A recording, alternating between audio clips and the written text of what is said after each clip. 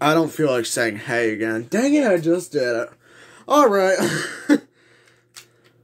Let's get into the last of these Transformer reviews that I've got for now. And this one's going to be my favorite, even though Blaster was probably going to be the best one. Why is this one going to be my favorite?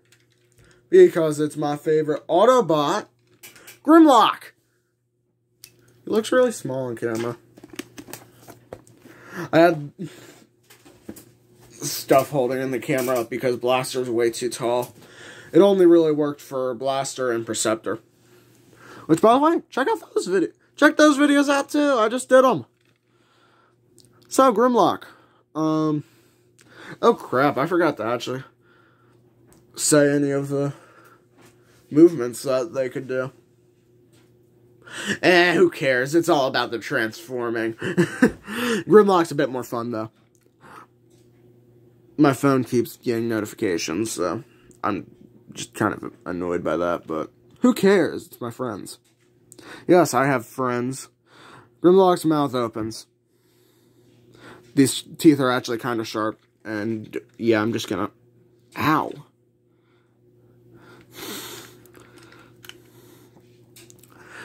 I did that for views, didn't I? Probably. I don't know. Anyways, Grimlock, like I said, Transformers, they transform. So, how does he transform? Well, first off, you rip his neck off. First off, you break his neck. Then this folds out. I'm trying to actually do it as show accurate as I can. Then these should split apart.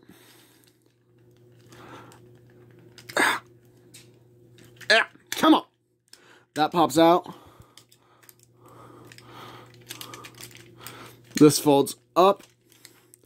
Modern Grimlock toys do not have as many steps. Come on. Come on. I'm gonna break this thing. There we go. He does not like staying up, probably because some of his plastic is broken. We're gonna get his hands out real quick.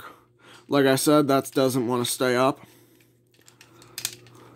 And then we can... Come on. Stay. Fold his hips out.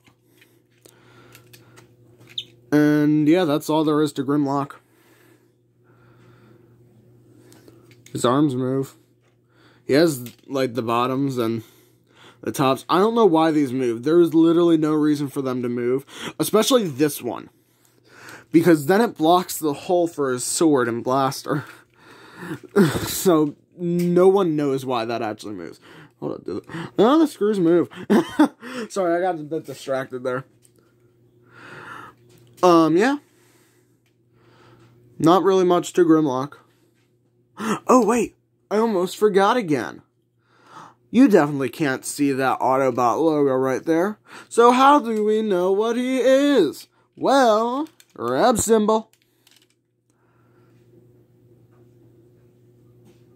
We just kind of have to wait. Out of all of the ones that I have here today, Grimlock's the most basic. But he's my favorite. Mostly because he's Grimlock. So, what is he?